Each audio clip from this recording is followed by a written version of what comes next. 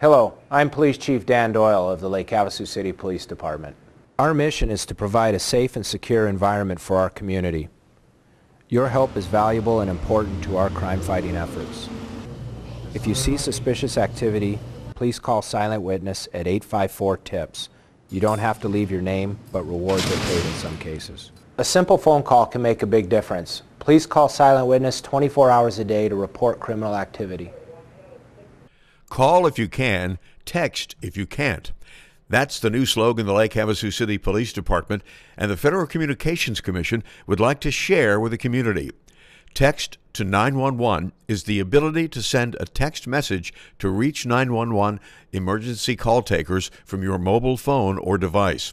This new service is available to Lake Havasu City residents in emergency situations where it may be too dangerous to make a voice call, or for those with a hearing or speech impairment in need of emergency help. The Lake Havasu City Police Department is the first law enforcement agency in Arizona to offer this service.